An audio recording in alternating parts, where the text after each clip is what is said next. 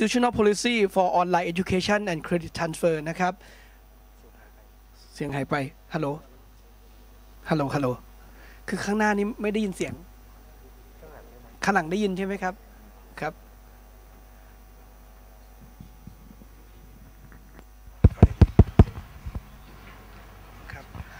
ครับเดี๋ยวจะเป็นการบรรยายโดยท่านอาจารย์จิตทันดราพันเดก่อนนะครับที่จะมาเล่าให้เราฟังเกี่ยวกับเรื่องของ Credit Transfer กับ MOOC ที่เกิดขึ้นในประเทศอินเดียนะครับหลังจากนั้นท่านอาจารย์ดร.วานซึ่งเป็นแชร์เลดี้ของมาเลเซีย MOOC ก็จะมาเสริมข้อมูลตรงนี้จะลากยาวไปจนกระทั่งถึงเวลา 10:30 เลยนะครับเป็นเบรกดังนั้นเพื่อไม่ให้เสียเวลานะครับ Ladies and gentlemen, may I please invite Dr. Jeetendra Pande to give a presentation, so please give him a warm welcome.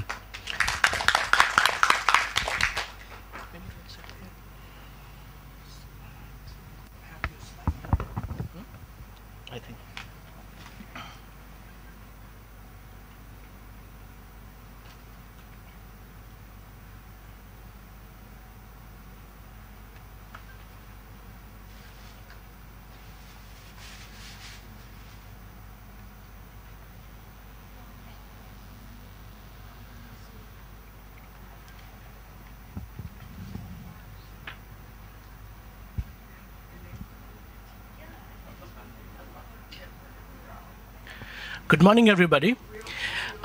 Yesterday we were talking about MOOCs, online learning, and I highlighted 4 important steps. The first was to draft the standard syllabus. That is, first thing first, you need to have a common syllabus, a model syllabus to facilitate the credit transfer. And then it was followed by you need to choose a platform, whether you need your own platform or you can choose the other service providers that you had already done. I mean, you have your platform.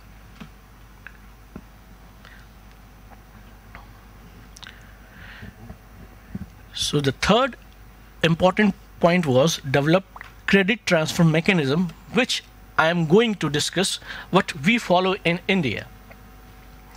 And the fourth point was already discussed yesterday, so I'll come to third point, that is, this is the regulation that we follow in India for to facilitate credit transfer, and we have a governing agency called UGC, that is University Grant Commission, which controls all the universities.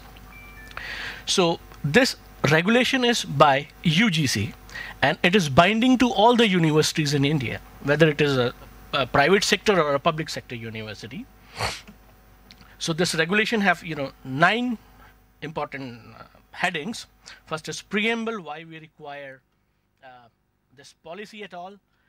I mean, to bring down the cost of education, and use the ICT to increase the access of education. So this first part is preamble that you can see. And in the second part, they have defined the title and the application of this policy, and you can clearly see that point 2.3 that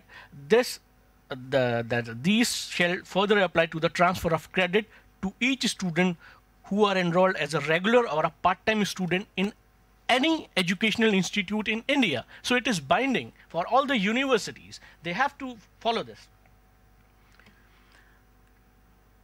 And these are the definitions. Academic Council, I think you are aware that it is the apex body in the university who takes care of all the academic matters.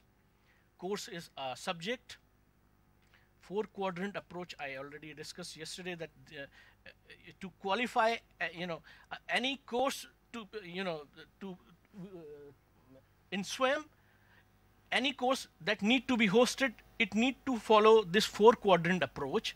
4 quadrants are 4 components actually. First component, that it should have an audio or a video lecture. Second component is SLM, that is study material or the supplementary material in the form of text. Then it should have a third component is a discussion forum, and fourth component is self-assessment or the grading.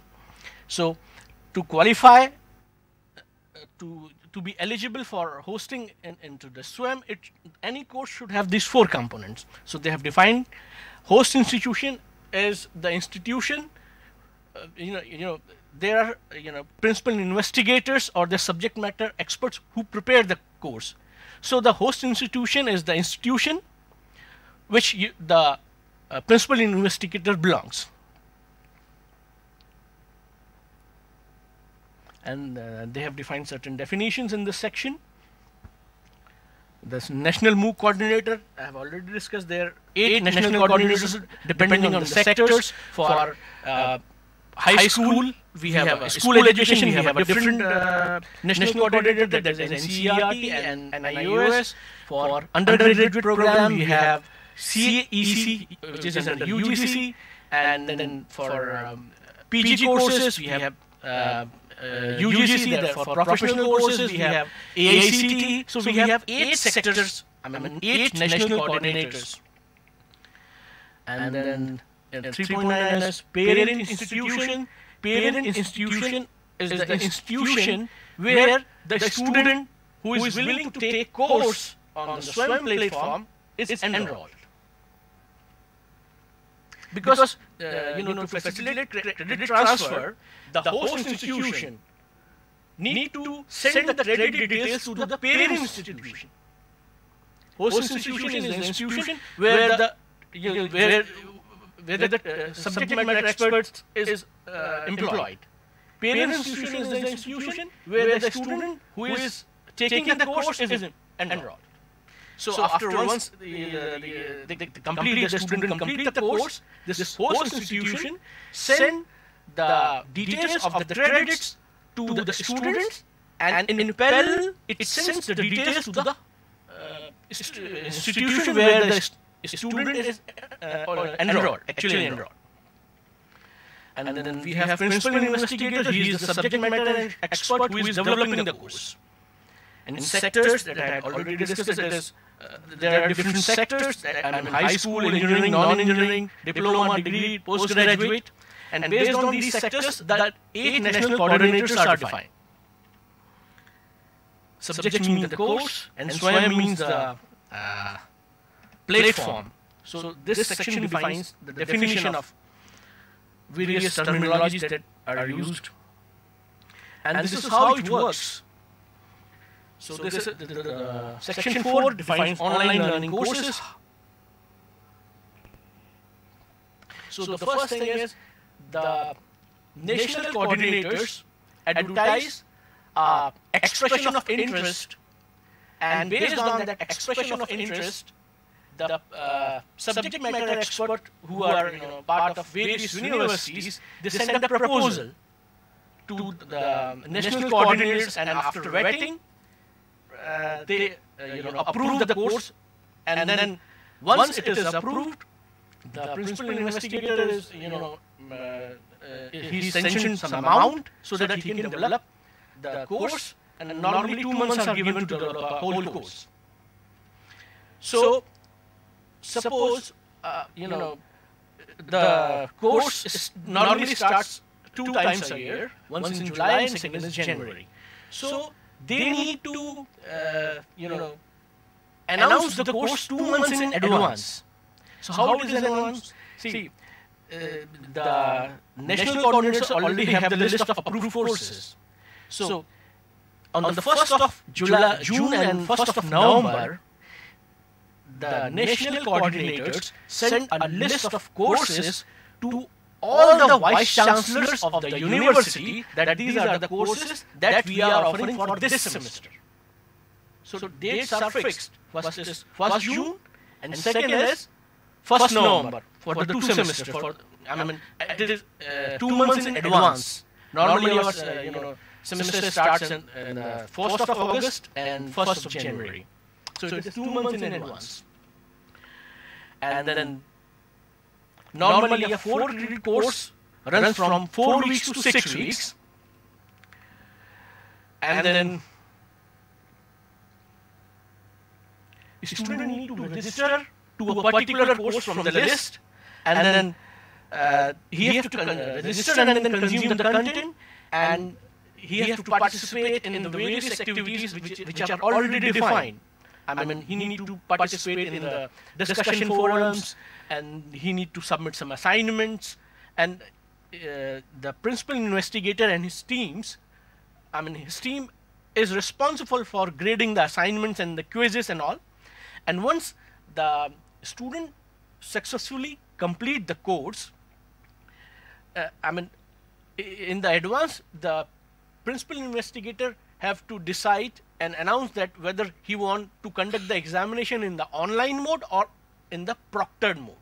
It depends on the subject, but the preferred medium is proctored examination.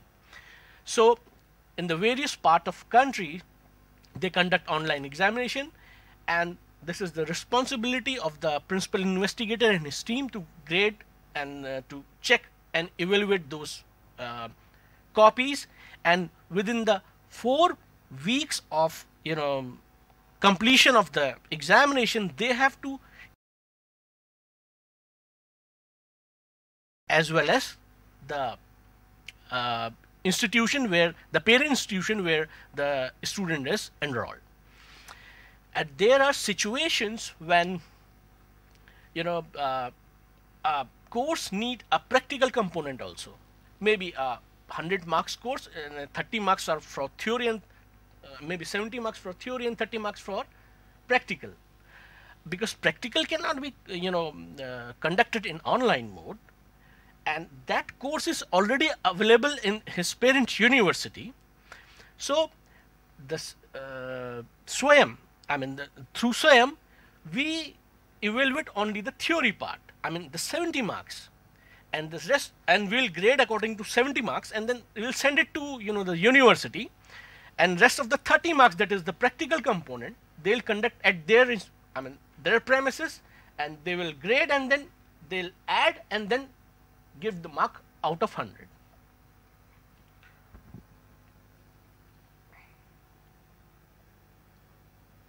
So this is evaluation and certification that I already discussed. I mean, this is the process. This is defined in 5th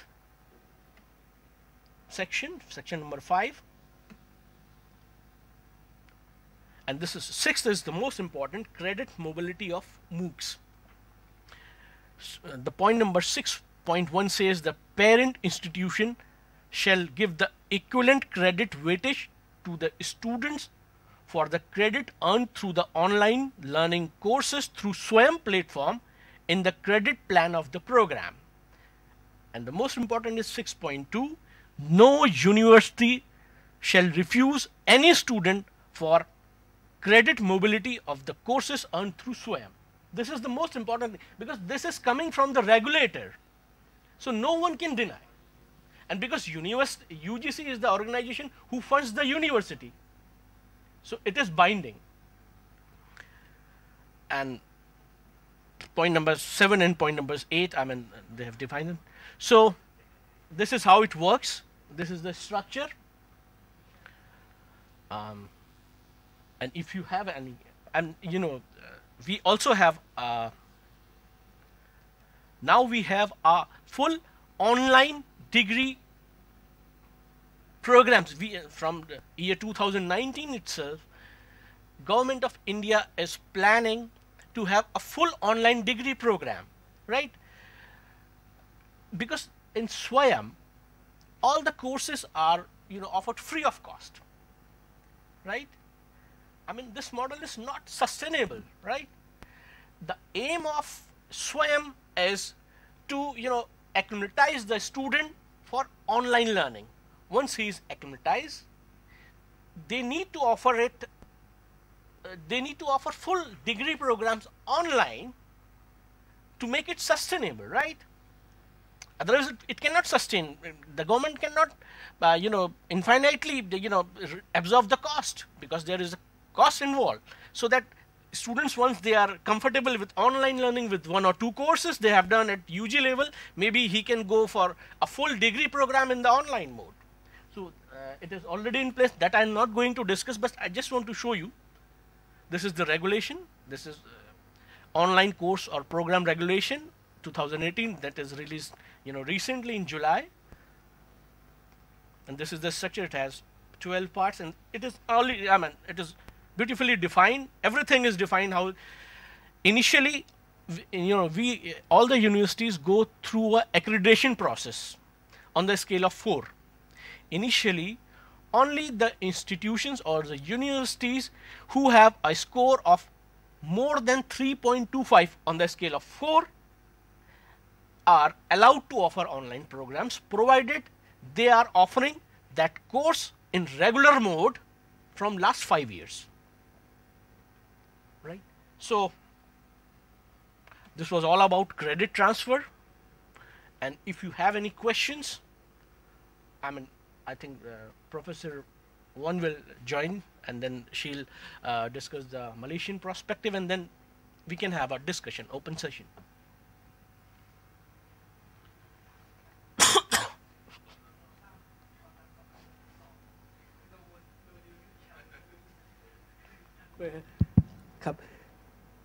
Just one question, please. Who actually released this? Ministry of Education or? Yes, Ministry of Education is the department. Yes, it is released through a gazette notification, which is a Government of India document. So if any institution refuses credit transfer, it's a rule. Gazette notification is a rule of the rule of the land. No one can deny it. Okay, nobody can deny. And UGC have the power to sack the university and stop the budget and even the affiliation. Without UGC affiliation, no university can operate in the land. Okay, so very scary power and close down university. Any questions, please? No.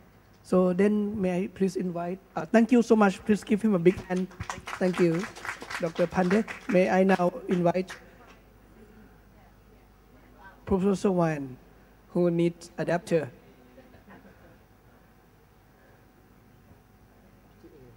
มีทั้งคู่เลยครับมี HDMI ด้วยครับ